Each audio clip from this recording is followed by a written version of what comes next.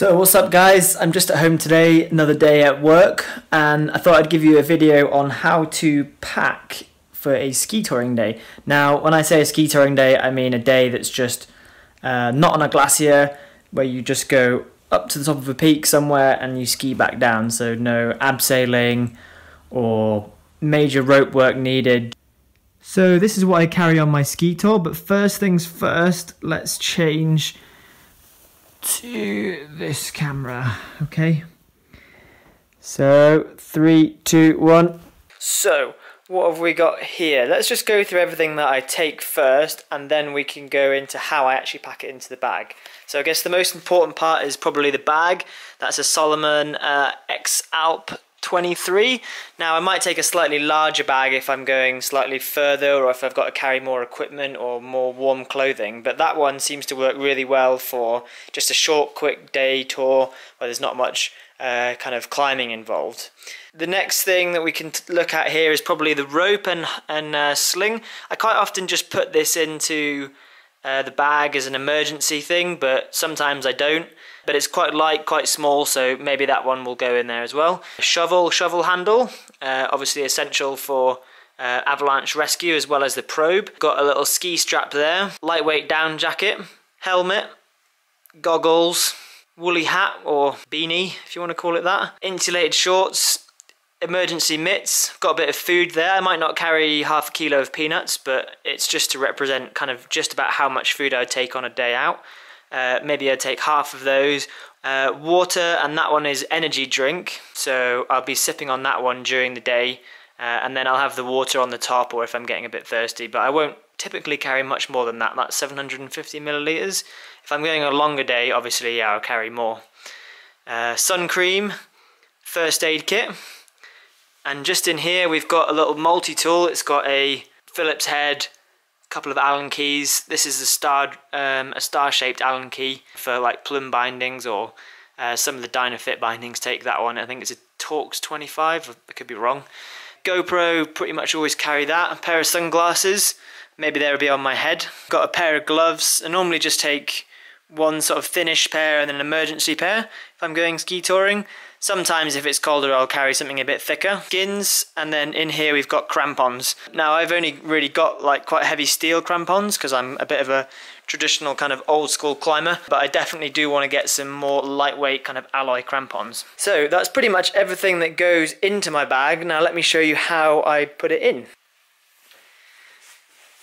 Okay, so with the bag here, it's quite useful. They've got a nice long pocket which goes down the side, so I quite often just put my shovel handle and my probe down the side of there, and it just sort of stays out of the way and easy to get to if you need it.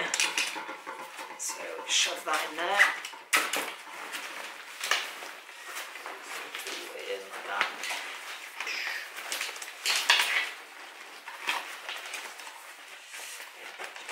So we don't have to think about that anymore, it doesn't get in the way.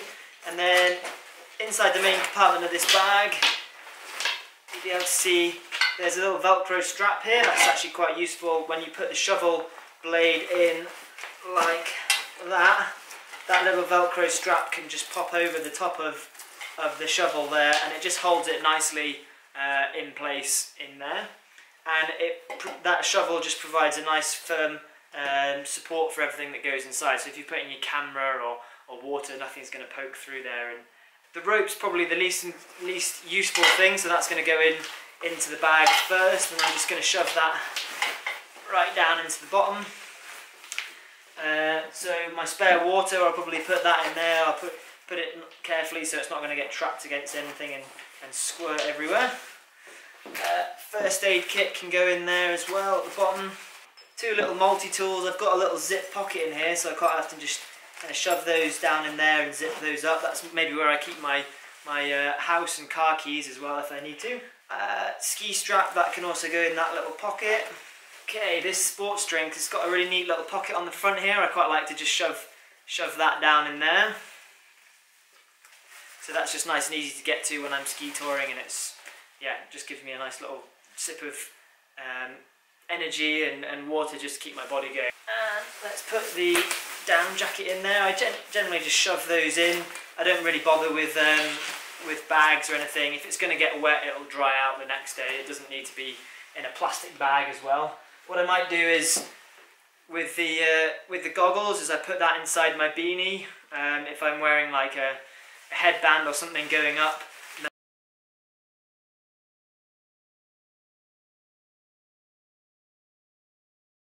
So I've still got some space that I can put my skins in here as well, so they just basically shove down in there.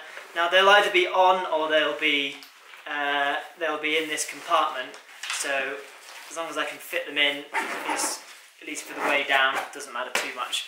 So that's everything in the bag. Now if I'm ski touring up, what I might do is I might put my helmet on the outside, and yeah, and pretty much all that's left here is gloves and some sunglasses. So yeah, so that's pretty much how I would pack my bag to go ski touring.